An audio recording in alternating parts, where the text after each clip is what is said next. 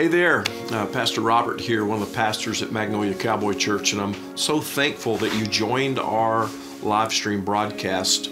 And our desire in our prayer would be that you would be ministered to today through the worship, through the prayer, through the message by the Lord Himself. We come here each day expectant to hear God's voice.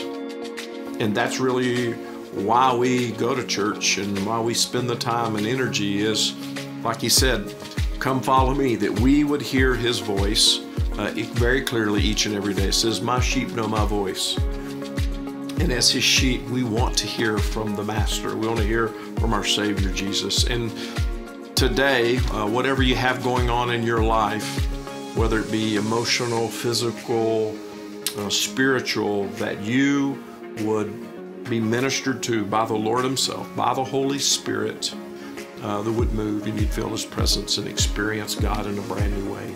And your prayers would be answered. And maybe it's healing that you need. Whatever it is, be expectant today that God would move on your behalf. He's for you. He's not against you. Now enjoy the message. We're in a series of messages called God in Us.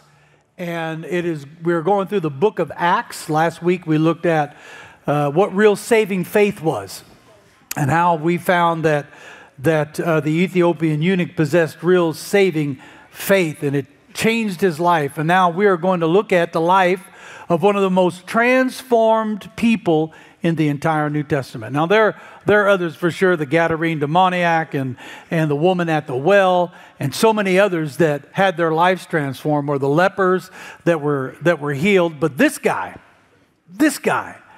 not only was his life transformed, but he went on to transform what is probably now in the billions of lives because of his writing and his teaching. And we know him up to this point in the Bible as Saul, the Pharisee, the persecutor of the church. He was there in chapter 7, verse 58, when they decided they were going to stone Stephen.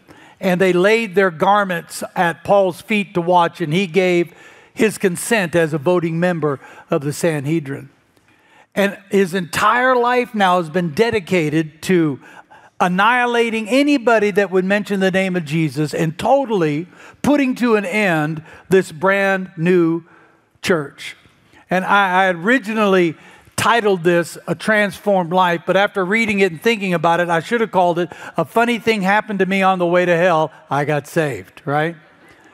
Because here's the Apostle Paul. He is literally hell-bent for leather trying to wipe out anything about Jesus. He is the ultimate persecutor of the church. He hates Christ and everything that He stands for. But this moment was so powerful in his life that he recounts for us. Luke writes it out in chapter number 9 as an historian.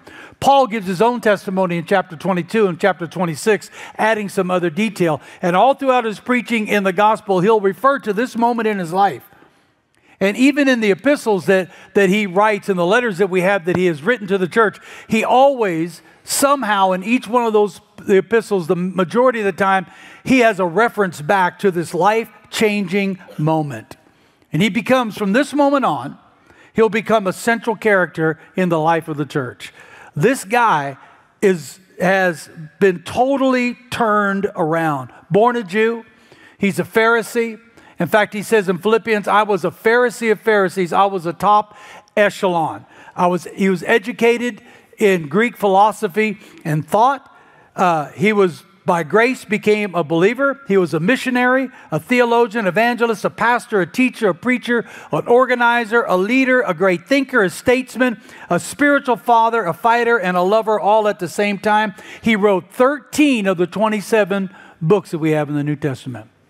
Without this guy giving his life to Christ, we would know nothing of what it means to be in Christ, because Paul wrote about all of those things.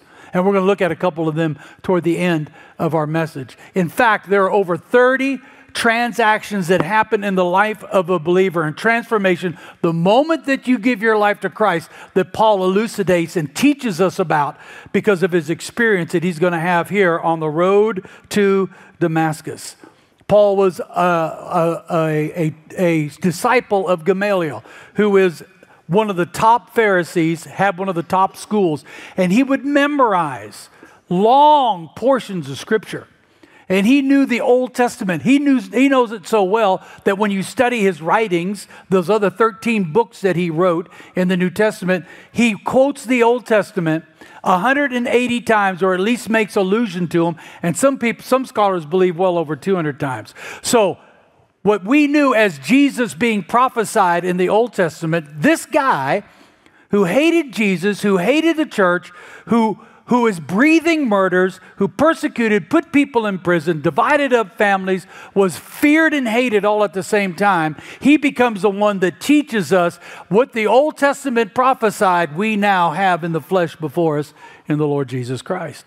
So why do I say that? Number one, no matter how bad you think you are, you weren't as bad as this guy was. And no matter how much you think you've done that God can't love you, you've not been as guilty as this guy has been guilty. And so we open up chapter number 9 with these verses. Verse 1 and 2, then Saul, still breathing threats and murder against the disciples of the Lord, went to the high priest and asked letters for him to the synagogues of Damascus, so that if he found anywhere who were of the way, you remember what Jesus said, I am the truth, the way, and the life. Exactly, he's the way. And this was a derogative way of referring to Christians. Yeah, the way. You know, that Jesus who had the way. He said, I want to get letters so that I can do away with these people. And he says whether they are men or women, that he might bring them bound to Jerusalem. So Paul, who is responsible for the death of Stephen, is now breathing murderous threats. That means literally he lived for one thing, and that was to persecute Christians. You remember that song back in the 70s that says, all I need is the air that I breathe and to love you. Here's Paul, all I need is the air that I breathe and to kill you. He is doing nothing but 24/7 thinking about how am I going to hurt these people. In Acts 26, part of his testimony, I'll read it to you. He said, I myself was convinced that I ought to do many things in opposing the name of Jesus of Nazareth. And I did so in Jerusalem. I not only shut up many of the saints in prison by authority of the chief priests, but when they were put to death, I cast my votes against them. I punished them often in all the synagogues. I tried to make them blaspheme, and in raging fury against them, I persecuted them even to foreign cities. You get the point that God doesn't like Christians? You got somebody like that in your life that's just doing everything they can to trip you up? Everything they can to expose you to be a fraud because they think that God's not real? Everything they can to mock you, or maybe you are that person that does that. And the only reason you're here right now is to get somebody off your back or finally prove to them, I told you that was a bunch of baloney, or worse. Paul is in great darkness and bondage. Now here's a guy who knew the Word of God. He didn't have to go and study the Bible. He studied the Bible all of his life, all the Old Testament, because there was no New Testament yet. There will be when Paul is done. But prior to this, there's not. So all he has is the Old Testament. And through the Old Testament, he believed in his darkened mind that Jesus is the problem, that he is not the Messiah. So I want to tell you what a Bible professor of mine said years ago. In fact, it was the president of our Bible college. He said, gentlemen, and the 2 or 3 girls that also were at that school, of which I was smart enough to get the smartest and the prettiest one to get to marry me. He said, gentlemen and ladies, you can be theologically straight as a gun barrel and just as empty spiritually. And so some of you have been raised in church. Some of you know the Bible. I can start a verse and you can finish it, but you don't know God. Your life has never been transformed. You have never met the living Lord Jesus Christ, because if you had, your life would be different than it is right now. And you wouldn't be so angry, and you wouldn't be so bitter, and you wouldn't be so caustic of the things of the truth. Paul is in darkness. Why is he in darkness? Well, listen to what Jesus said about the darkness that we live in. Jesus is the light of the world. He's talking to a Pharisee by the name of Nicodemus. And Nicodemus wants to know, how am I born again? And Nicodemus came to him at night when it was dark. And here's what Jesus says to Nicodemus. This is the judgment, that light is come into the world, and men love the darkness rather than the light, for their deeds were evil. The bottom line is, Paul didn't come to the light because he's an evil man. There's murder and threatenings and anger and bitterness, all because he believed that Jesus was not the Son of God and he needed to be eliminated and his followers. Whoever does evil hates the light and does not come to the light for fear that his deeds will be exposed. But he who practices the truth comes to the light so his deeds may be manifested as having wrought in God. So how do we put this in modern day terminology where we see the transformation of this guy? This would be like a radicalized imam of the Islamic faith that hates the great Satan America and the God that the Americans represent, and carries out terrorist threats and terrorist plots, and encourages and equips people to do the same. One day, on the way to hell, he gets saved and turn around, and he becomes an evangelist on the par of Billy Graham. That's the Apostle Paul. That's the Apostle Paul. The Apostle Paul was in great darkness and bondage until he comes in contact with the Lord. Verse number 3. And he journeyed, and he came near Damascus, and suddenly a light shone about him from heaven. Acts 22 and 26, as Paul given his testimony, he said it was noon. And this is in the Middle East. Noon in the Middle East with no clouds, a pretty hot, bright day, right? And he said, but there was something brighter than that. And that was the Lord. Anytime in the Old Testament that you hear of a bright light, a burning bush, a bright light, the lightning that was on the top of Mount Sinai, Moses, when he came down, his face was transformed and it shined brightly because he had been with the Lord. It's the same thing that Peter, John, and James experience when they go to the Mount of Transfiguration. And there with Jesus, Jesus is transformed. His inside, his deity, is expressed through his humanity, and he who he is, eternal light, is bright before them, and they bow down and worship. The Apostle Paul is encountering Jesus Christ. And what happens when the Apostle Paul encounters Jesus Christ? He is convicted. He's convicted. And he fell down to the ground and heard a great voice saying to him, Saul, Saul, why are you persecuting me? A couple things about these scriptures. Number one, we do not come to God on our own. He comes to us. He always initiates first contact. So I'm a big sci-fi fan, mostly because it's totally divorced from reality, right?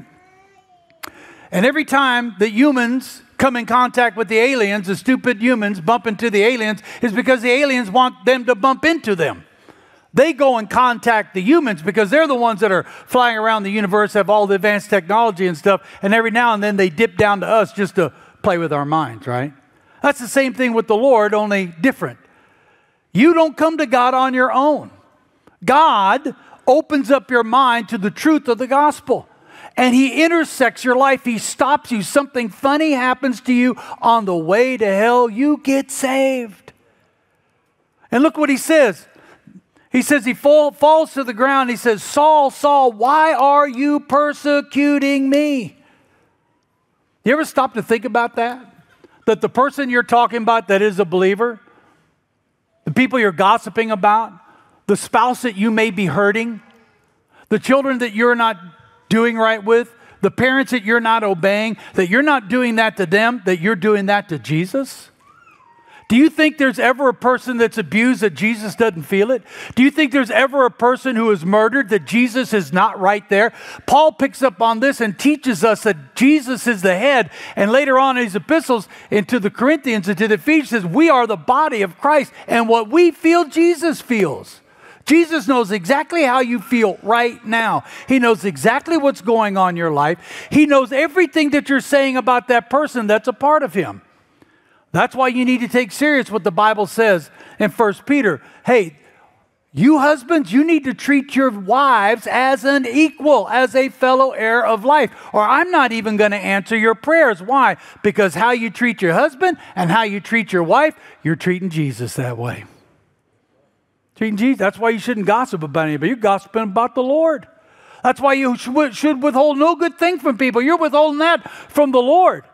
And so we learn from this that Jesus was suffering with his church and every person that died. And as Stephen was sown and as people went in prison, Jesus is with them. And I'm telling you, Jesus is with you, believer.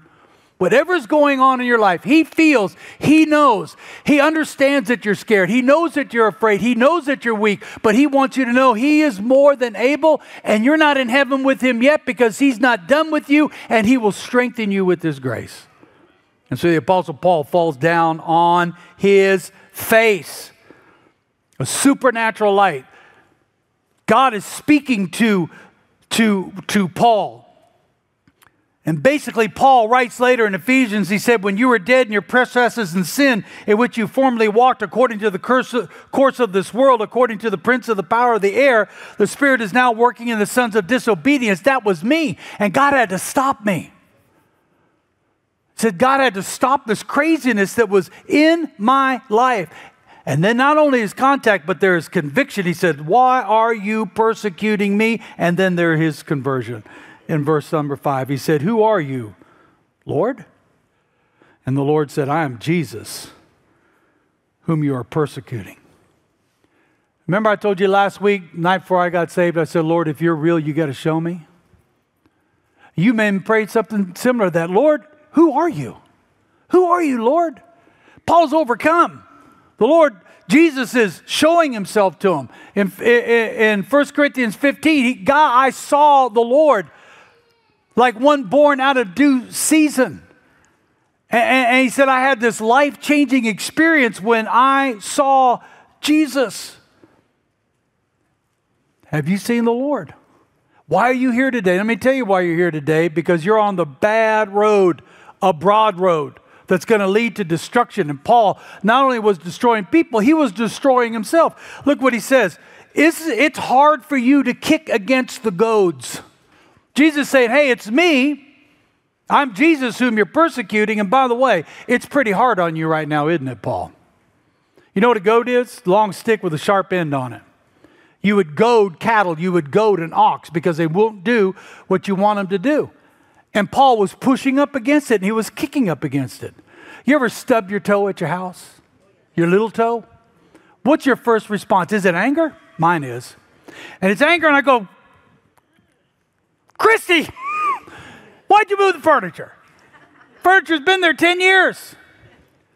But I think of blaming somebody else for the self-inflicted damage that I'm doing to myself. And some of you do the same thing spiritually. It's that church's fault. It's that greedy church down there. It's that guy that's on TV. It's the pastor that hurt me. It's my parents that were so strict on me, and I'm never going to go back to that church again. And you keep kicking against the truth, and your foot's bloody, and your conscience is always bothering you, and it's seemingly you can't get anywhere with the Lord because you are taking the conviction that He's given you and you're turning it into callousness. It means to inflict pain on yourself by continuing to do what you do, by resisting God. You can't fight God. You can't rebel against God. You can't make war against God and not feel the pain. You cannot persecute His church and not feel the pain. You cannot be in bad relationship with good people that love Jesus and not feel the pain. He said, why are you doing this, Paul? And then he understands. 1 Timothy chapter 1, verse 12 and 17, thinking about his conversion experience, he says this, I thank Christ Jesus our Lord who has given me strength, that He considered me trustworthy, appointing me to service. Paul, trustworthy. Paul, who could care less about Christians and was trying to kill them and persecute them. He said, I was trustworthy, even though I once was a blasphemer, a persecutor, and a violent man. He said, those things were true of me. But I was shown mercy because I acted in ignorance and unbelief. The grace of our Lord was poured out on me abundantly, along with all the faith and love that are in Christ Jesus. I met Jesus. And what I got from Jesus wasn't what I was given. It was faith. It was mercy. It was love. It was salvation. I was overwhelmed on that road to Damascus, and I fell on my face before God, and He spoke to me, and I obeyed what He said. He said, here's a trustworthy statement. Jesus Christ came into the world to save sinners, of whom I am the worst. He said, God did this as an example to those who believe in Him and receive eternal life. You're not as bad as you think you are. You're worse. But that doesn't keep God from loving you. That doesn't stop God from pursuing you. That doesn't stop God in the midst of the insanity of the darkness of your heart and soul to put people in your way, to show you the light, to hear His voice just like you're hearing now so that you could stop. And a funny thing can happen to you on the way to hell. You can get saved today. You can give your life to Jesus. Then there was obedience. Acts, verse 9 again, chapter 9 rather, verse 6 to 8. So he, trembling and astonished, said, Lord, what do you want me to do? There's a sign of somebody whose life's changed. Before that is, I don't care what, God doesn't want this thing to happen here, so I'm going to go against everything that God is doing. And now all of a sudden, he's down there on his face before God. He is hearing a voice that nobody else, they heard the sound, but they couldn't distinguish the voice. Let me tell you what preaching and reading the Bible and people witnessing to me before I came to Christ sound like. Wah, wah, wah, wah, wah, wah, wah. Wah, wah, wah. Sound like Charlie Brown's teacher, right? That's what it sounded like. But all of a sudden, I meet Jesus. Not only my eyes are open, but my ears are open, and I hear what nobody else can hear. That's why my family thought I was crazy. That's why my friends thought I was crazy. That's why people thought you're just a Jesus freak, or you have gone nuts, or just Jesus Christ is your... No, I heard God speak to me, and I did what any sane person who now sees the light and understands what Jesus did. I say, Lord, what do you want me to do? Because this is no longer my life. You tell me what you want me to do. It's a magnificent picture of salvation. It is a miracle. It is sudden. It is explosive. It is the work of God in your life, and your life immediately changes. But then over time, you begin to understand everything that God's done in your life. So what happens to Paul? You read later on here in chapter 9, he preaches for a while, and then you don't hear him, and then he comes back and he's preaching again. This is when scholars believe Paul's testimony. He said in Galatians 1, he said, immediately after I got saved, I didn't go confer with flesh and blood. I didn't go talk to the apostles. I went out into the desert, and for 3 years, he took all of that Old Testament understanding that he had in Scripture, and he began working out in his mind through the power of the Holy Spirit everything that had happened to him, and that gets spelled out for us in all 13 of those books that he wrote in the New Testament. Let me give you a couple of the over 30 things that happen to you instantaneously, whether you feel it or not, when you give your life to Christ. That's why I believe this was so dramatic with Paul.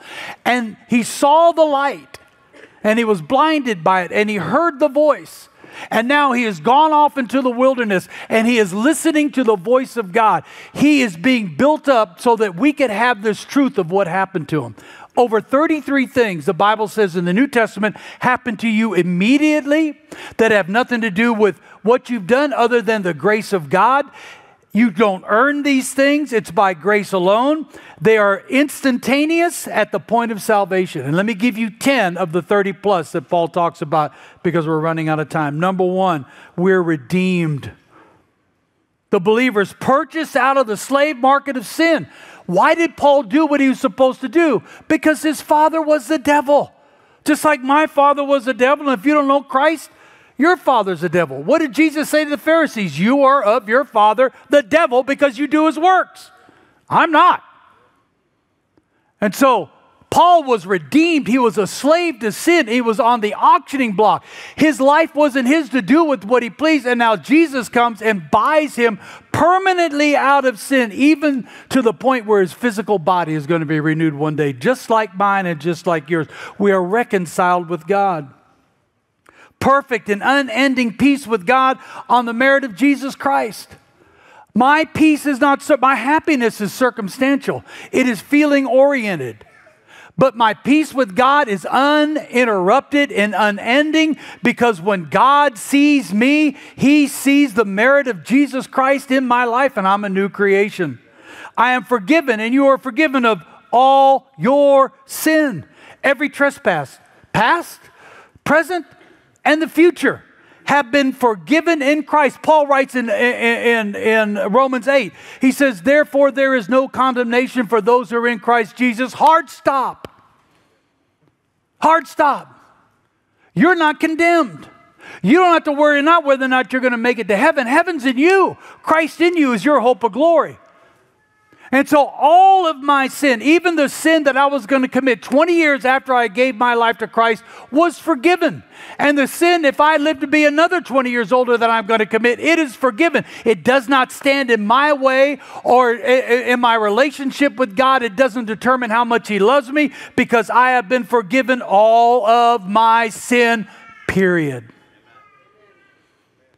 Or sin capacity. What we call our flesh, crucified with Christ. The death of Christ is a judgment on my sin nature. I am delivered from the reigning power of sin. We are placed permanently before God, and our sin is totally judged in Christ. He says in Galatians 2:20, I am been crucified with Christ. Nevertheless I live, but I don't live.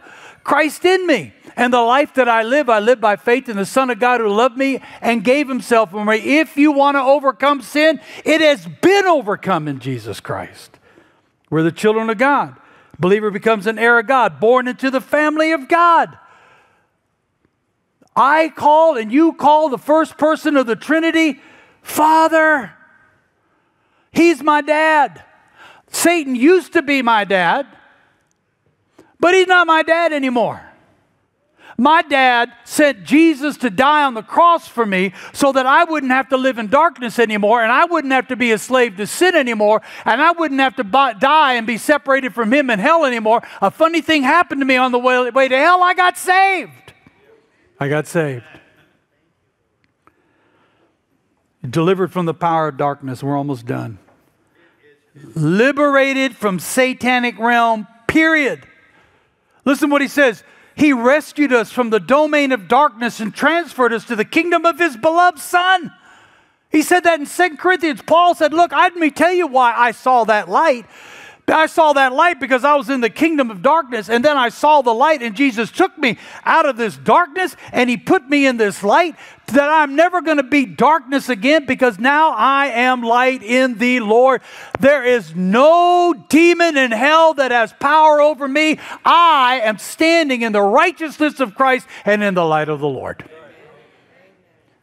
Circumcised in Christ. That means I'm a brand new person. According to what he says in Ephesians 2:17 and Colossians 2:11. You're going to like this one, and I promise we're getting close to the end. We are united with the Father, the Son, and the Holy Spirit. If I know Jesus as my Savior, God is my Father, Jesus is my older brother, and the Holy Spirit has sealed me for all eternity. I'm born of the Spirit, John 3:6.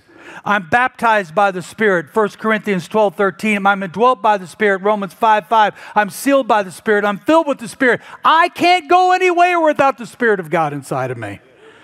I am in God, according to what Paul says in 1 Thessalonians 1:1. The believer is in God.